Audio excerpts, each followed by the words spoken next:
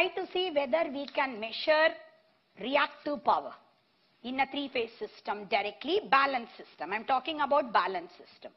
So let us say reactive power we want to measure in a three-phase balanced system. So let us say I have the three-phase conductors like this. And here is my three-phase load. I am not really showing whether it is delta connected or star connected. It doesn't matter. So I'm having a three-phase load. Okay?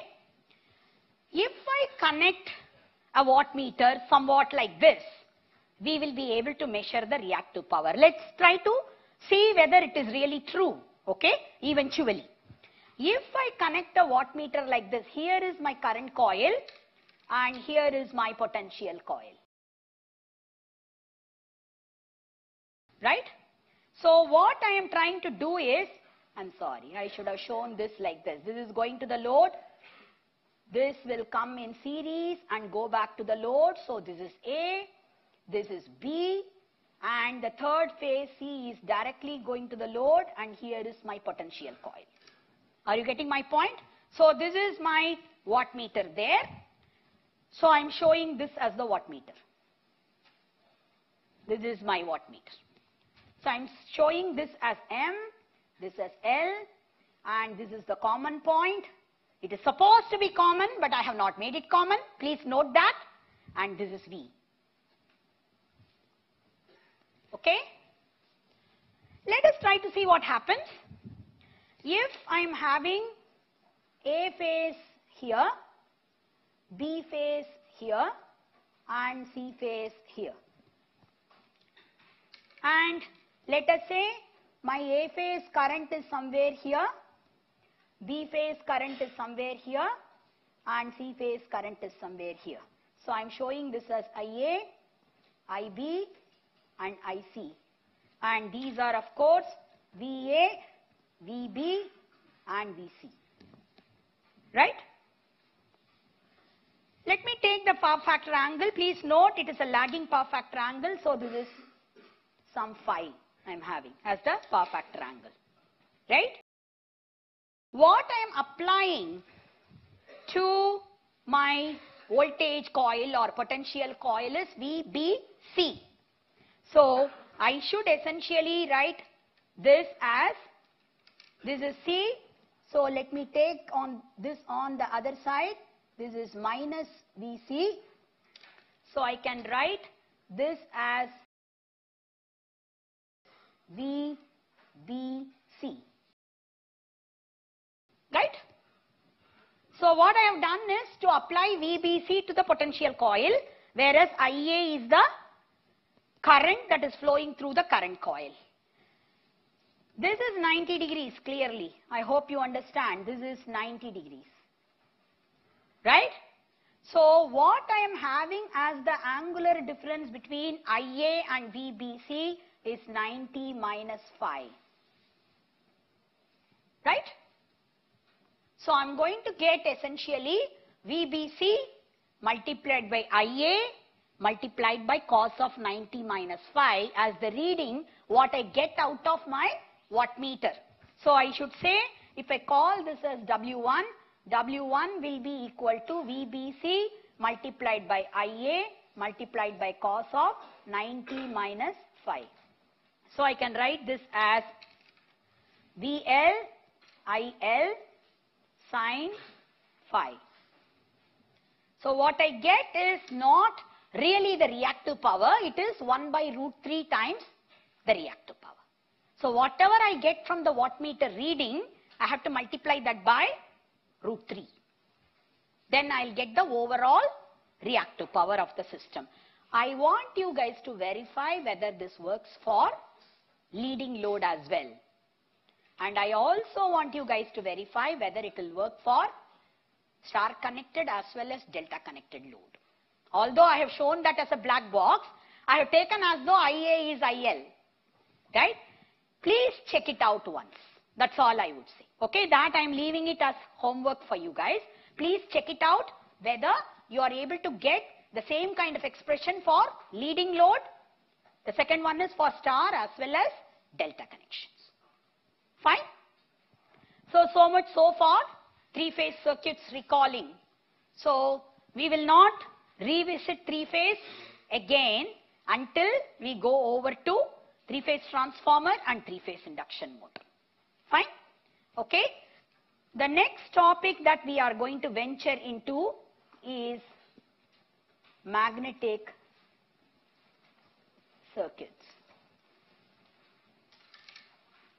What is the necessity for studying about magnetic circuit? First of all, unless there is a necessity, we should not be studying something.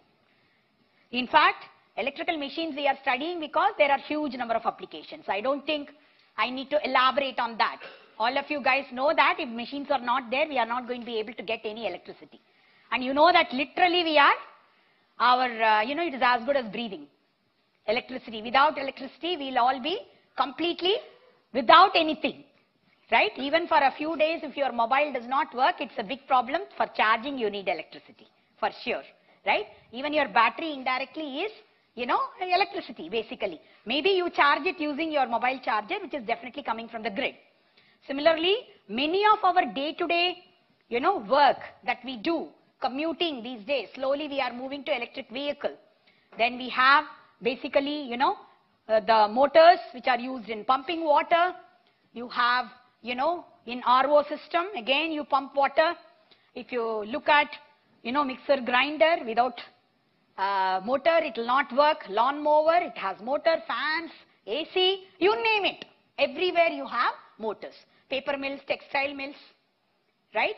Printing presses, any sugar mill, cement mills, anything you talk about, everything is going to have, all those industries have motors. So, machines has become definitely an essential part of our life. So, we are trying to look at how it works and whether we can improve any of its efficiency, whether we can conserve some energy. All these things we look at as research areas, which are allied or which are connected to the machines. If you look at most of the machines, they are all made up of ferromagnetic material. It gives much more magnetic strength compared to what you have in a non-magnetic material. In a magnetic material, when you apply, let us say 1 ampere of current. If I apply 1 ampere of current in a coil which is wound around a wooden piece, I will get probably X as the flux density or flux. Whereas, if I am winding a coil, again passing the same 1 ampere of current in a coil which is wound around an iron core, I am going to get maybe 1000 times or 4000 times more than what I got in the case of wood. So, if I have higher magnetic field, obviously the electrical to mechanical energy conversion that takes place in the case of a motor or mechanical to electrical energy conversion that takes place in the case of generator, it happens through magnetic wire media. So, if I have a large amount of magnetic field strength, the efficiency of this conversion would be far better as compared to what I would have gotten without that kind of a ferromagnetic material. So, I am looking at how much torque is produced in the case of a motor, or how much power is produced, electrical power is produced in the case of a generator. I would be able to say that torque per unit volume will be definitely much higher in the case of a machine made up of a ferromagnetic material as compared to if I had made the same machine with wood or a non-magnetic material. So, we are always looking at how a ferromagnetic material behaves when I apply a current, and when I apply a current, what is the kind of flux is produced, how exactly it passes through the machine, in what path it travels, and so on and so forth, we would like to analyze. And that's what we are going to do in magnetic circuits. So, magnetic circuits essentially lays the foundation for analyzing the magnetic functioning or how electromagnetic behavior of the ferromagnetic material is. That's what we are going to look at in this particular section. Okay. if you look at any electrical machine, I'm going to have two portions. One is a stator, the other one is a rotor. All of you know the basic principle of electromechanical energy conversion. I'm sure you guys have studied about Faraday's law of induction, where if I have a variation in the flux, the rate of change of flux multiplied by the number of turns actually gives me ultimately whatever is the EMF induced. So N d phi by dt is actually giving me the EMF induced in any electromechanical system. So I can have a constant flux, but I can just move a conductor. If I move a conductor, the conductor will face varying magnetic field. So I can do it that way to generate electricity. Or I can simply have a stationary conductor, but I'm going to probably provide with an alternating current like I do in a transformer. That will also give me induced EMF. But that is not going to give me mechanical to electrical energy conversion. Definitely not. I hope you understand, because I am providing electricity in the form of alternating current. I am also reaping ultimately electricity in the form of alternating current. So I am not doing electrical to mechanical energy conversion in the transformer case. Whereas in a rotating machine, invariably, what I am going to do is to probably have a constant value of magnetism, and then I am going to move a conductor, or I am going to have a conductor which is stationary and then move a magnetic pole continuously, rotate it. Then it will induce electricity. So I need mainly two things for this purpose. One is I should be able to have a bunch of conductors in which electricity will be induced. And the second thing is I will need a magnetism producing system, which we call as the field system. So we have stator and rotor are the two portions in an electrical machine where they may be accommodating, one will be accommodating field which will produce magnetism. The other one may be accommodating the bunch of conductors in which electricity is produced, which we call as armature. Right? I can have the stator housing the field and rotor housing the armature. Or I can have it the other way round also. I can have stator housing the armature and rotor housing the field. Either way is possible. Invariably, depending upon the convenience of the design, we do it one way or the other. But either way it will work. That's not a problem. And when I have a stator and rotor, I am definitely going to have probably the stator as the outer periphery. This need not be always true. There are fans, electric vehicles, some of them will have stator at the inner periphery and rotor at the outer periphery also. There are some mechanisms like that. But whatever we normally see in the laboratories, see in the industries, normally the stator is outer periphery and rotor is going to be in the inner periphery. So I'm going to have a rotor somewhere inside. So I call this as the rotor and this is going to be my stator. Please note that the rotor gets its name because it is going to rotate. And it cannot rotate unless there is an air gap between the stator and rotor. So whether I like it or not, in any rotating machine, I have to have air gap between stator and rotor. Whereas that is absent in a transformer because there is nothing rotating there. So there is no air gap between primary and secondary. The primary is equivalent to the stator, you can say, if you want to, and the secondary is equivalent to the rotor, or vice versa. So you have two independent windings there also, right? So if I am having the air gap, clearly it is not going to pass the magnetic field lines as well as the ferromagnetic material.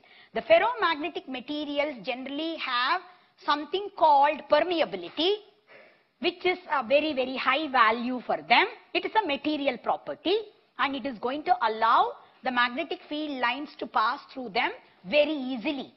Whereas the non-magnetic materials like air or wood or any of them will not allow the magnetic field lines to pass through so easily. Which means if I have to have probably the magnetism produced in the coils here in the stator, and ultimately I have to induce electricity in the conductors here. Right? These are all dot and maybe these are all cross, for example. So I am inducing electricity in the rotor conductors. From the stator, the flux has to flow through the rotor conductors and then it should complete the path. So that means it has to necessarily pass through air. When we have the magnetic field lines passing through both iron as well as air, we call that as a composite path. And when we talk about magnetic circuit, the magnetic circuit is defined as the closed path followed by the magnetic field lines. Magnetic field lines are same as the flux path that we are showing.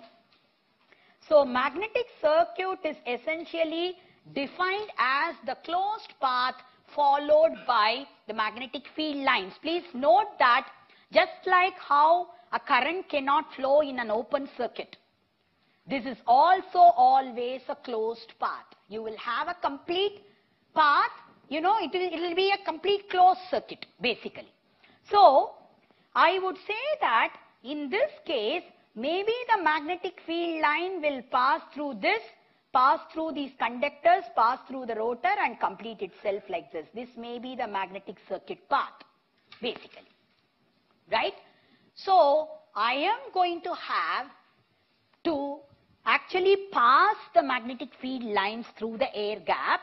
That means I have to forcefully push it through the air gap, which means I will require more current to produce a higher strength of the magnetic field as compared to what I would require in the case of a transformer. In the transformer, there is no air.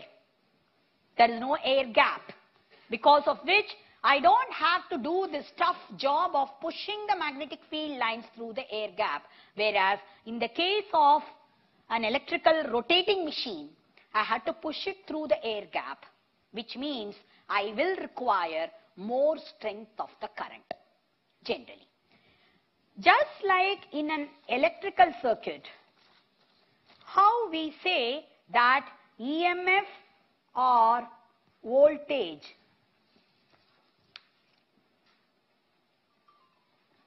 causes current flow.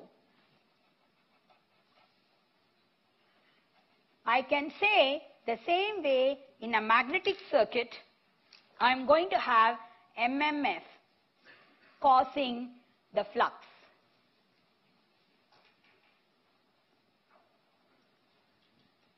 The flux is established because of MMF. What we mean by MMF is, if I am passing a current through a coil, let us take probably an example. Maybe I have a ring like this. Right? And I am going to probably wind a conductor like this. So it is just, wound around like this. I'll just show a few turns. And then from here it is coming out. So I should show as though from here, this is again getting out, ultimately. Okay? So if I have so many turns like this, all of you know the thumb rule, basically, that if I am having probably a current in this direction, my fingers show the direction of the flux lines. So if I am going to have, for example, a current flowing in this direction, right, I should show the flux lines will be in this direction, basically. So this is the flux line or magnetic field line. whereas this is the current direction. Right? The same way I should be able to say here also, if my current is flowing like this, right? So I'm going to have the flux line produced in this particular direction. Right? That will be a closed path clearly, so I should complete it. I can't leave it halfway through. So this is how it is. Okay? It should be a circle. Of course, I'm showing it in different way. But this is essentially the magnetic field line. That is the way it is produced. Now, if I am saying that along the flux path, how many times the current is being linked? So I should say it is encountering the current once here, once here, once here, once here, and one more time here.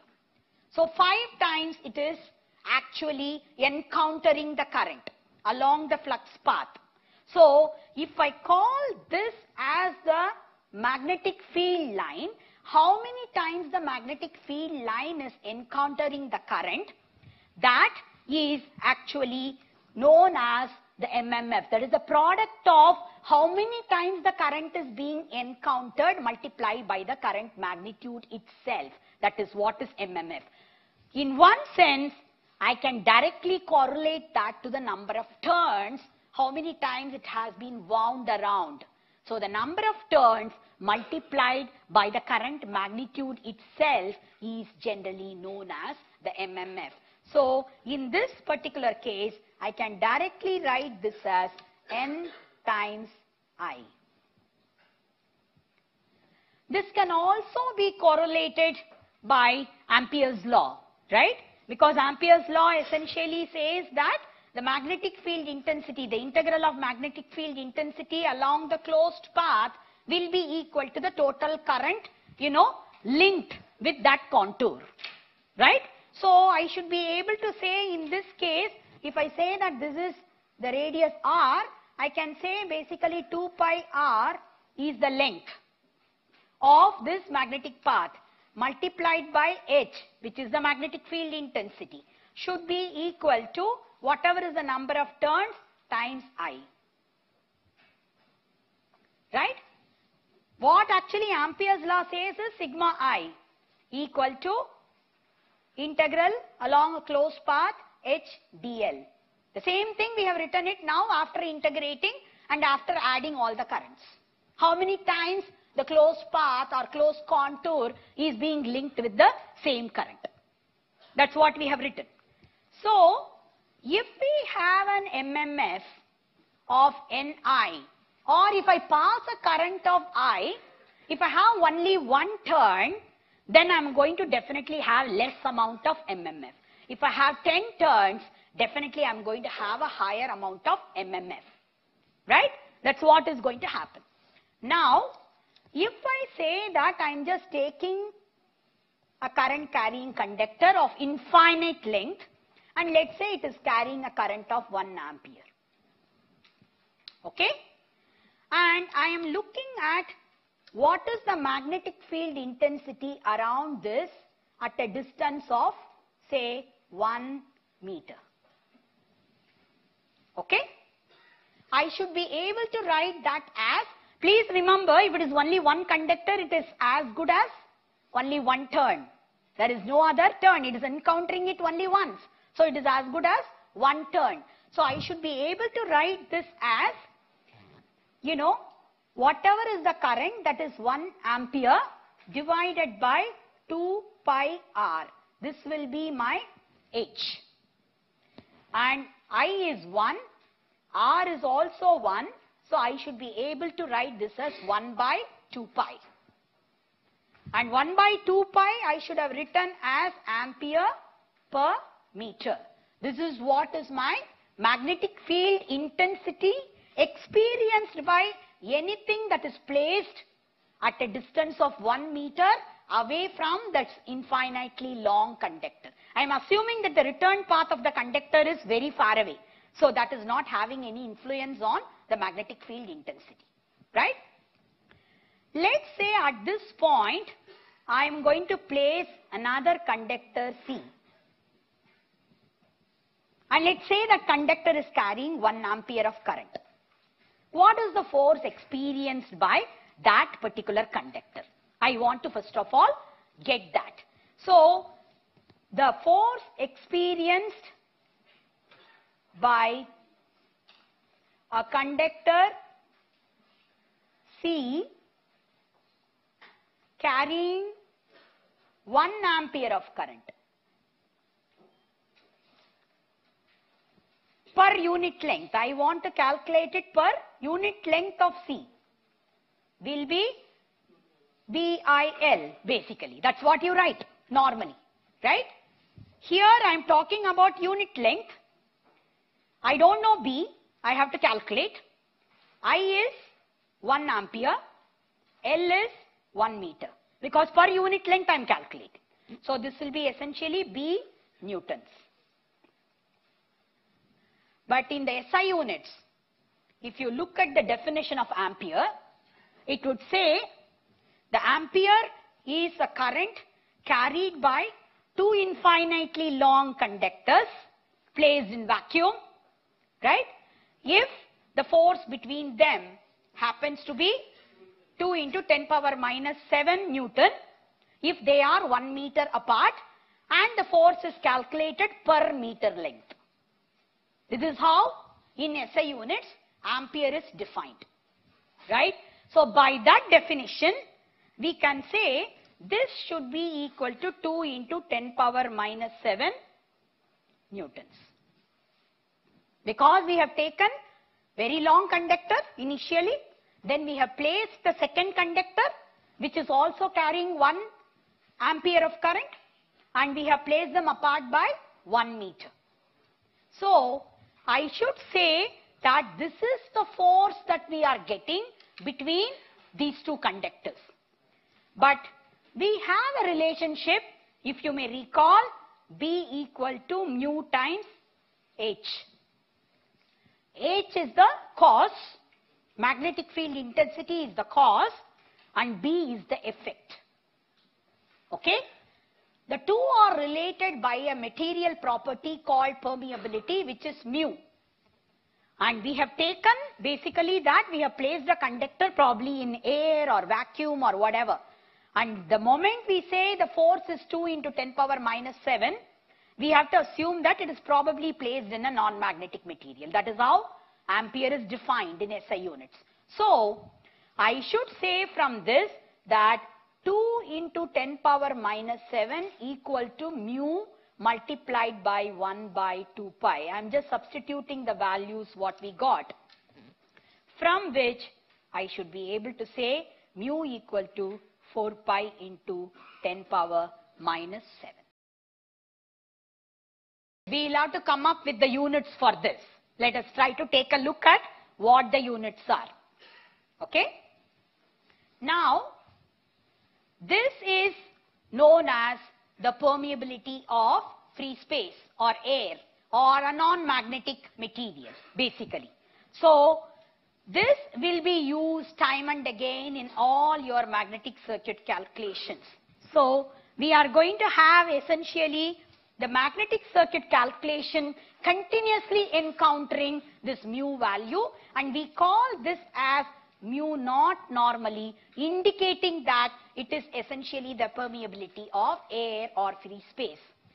Whenever we are looking at any other, magnetic material, we are going to have the actual permeability of a magnetic material to be mu naught into mu r, where mu r is known as the relative permeability, and the relative permeability is going to be generally, a few hundreds to few thousands, depending upon what kind of material I am looking at, right? For example, for silicon steel and so on, it will be about 3,500 to 4,500. Whatever we use in the transformers, many of them are going to have this mu r value to be almost 3,500 to 4,500 for steel and silicon steel. Okay? Now let us try to arrive at the unit for mu. So let's try to look at the unit for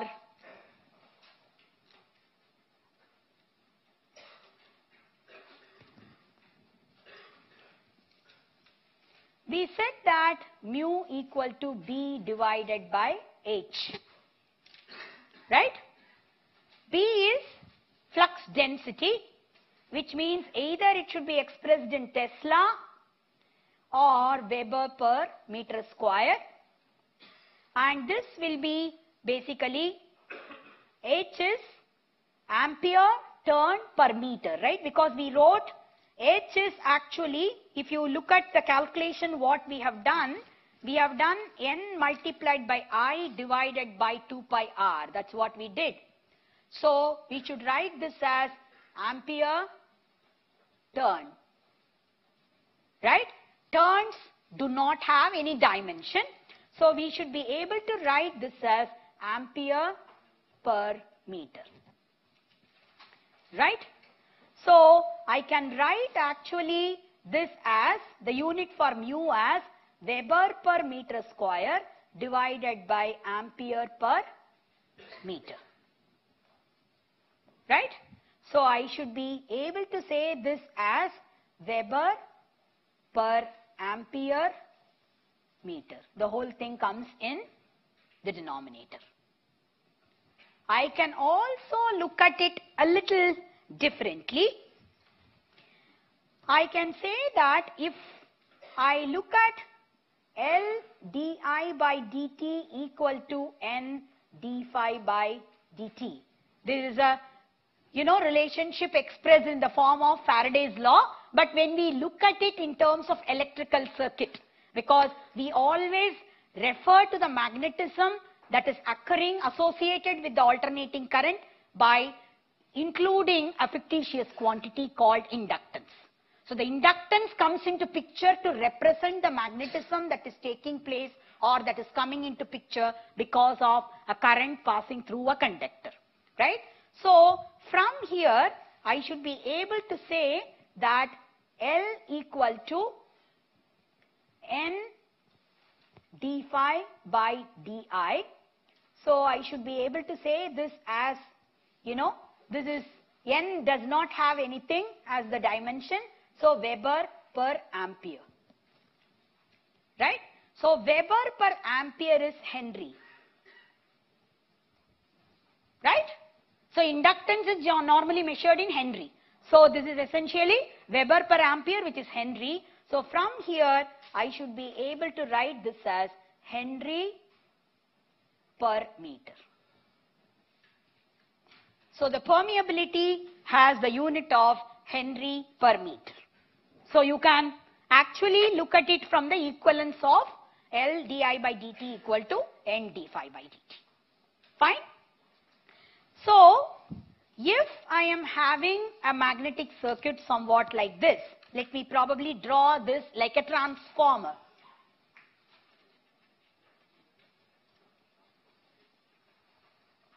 So I am going to take a core which is like a transformer core, but I am going to introduce a small air gap in between. So I have introduced a small air gap in between, right?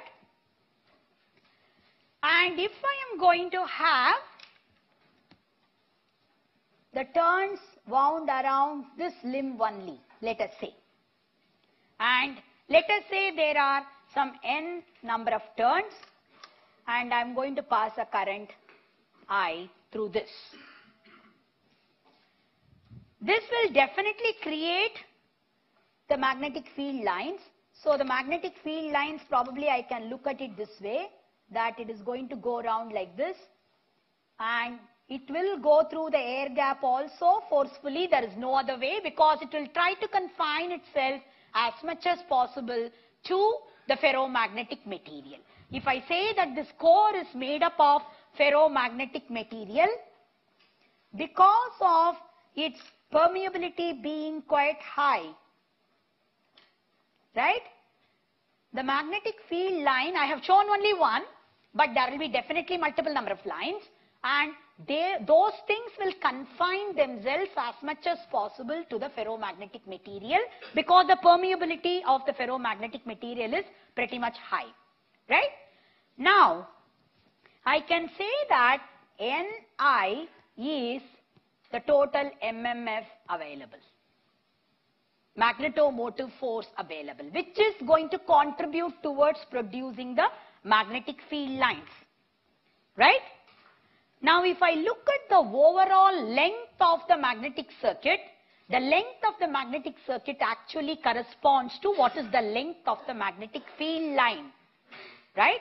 So that means I have to say, probably I have to look at the complete circumference of this particular core, and if I say the average circumference is L, so I should say length of the core material, or I would say on the other hand it is the magnetic field line, is equal to L here. This is L. Okay? So I should be able to say in this case that the magnetic field intensity H is equal to Ni divided by L. Right? Let us say I probably have a rectangular cross section for this core. Let me call this area of cross section of this core as A. Through this A, continuously I will be having huge number of flux lines flowing. If I say that the average flux density that is created in the core is equal to B, right? Then I am going to say that the overall flux equal to B multiplied by A, where A is the area of cross section of the core, right? And I can say that B divided by H is mu, right? In which case I should be able to write this as, B multiplied by A divided by H multiplied by L, right, will be equal to mu multiplied by A, right, divided by L. This is equal to, on the whole, B multiplied by A is flux divided by H multiplied by L is MMF. It is very similar to the relationship between voltage and current in an electrical circuit. So, we are going to say that if I compare an electrical circuit with that of a magnetic circuit, MMF will be very analogous to whatever is the voltage source in an electrical circuit. Flux will be analogous to whatever is your current in an electrical circuit. So that means the ratio of the voltage to current, which we call as resistance or impedance in an electrical circuit, we will similarly call the ratio of MMF to flux as the reluctance. So this ratio, whatever we have got here, is going to be 1 by reluctance or reciprocal of reluctance. So we can say basically that the reluctance in a magnetic circuit is equal to L divided by mu A.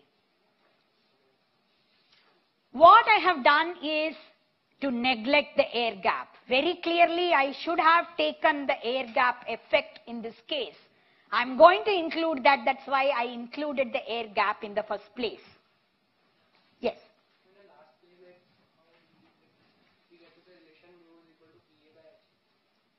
See, mu equal to B by H we are not deriving at all completely. We have not derived it, we have assumed that there is a cause and there is an effect, and ultimately the effect depends upon the material property. and the material property is permeability. So we are just going ahead with the relationship that H and B are directly proportional to each other as long as the material property is a constant, which is not a constant in the case of iron, which we will come to.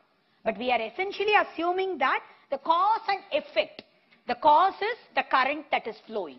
The effect is the magnetic field created or magnetic flux created. The two are directly related to each other, directly proportional to each other. We are assuming that. I am not really deriving that. And we are saying that when you have both of them directly proportional to each other, the proportionality constant happens to be mu. That's all we are assuming. Got it?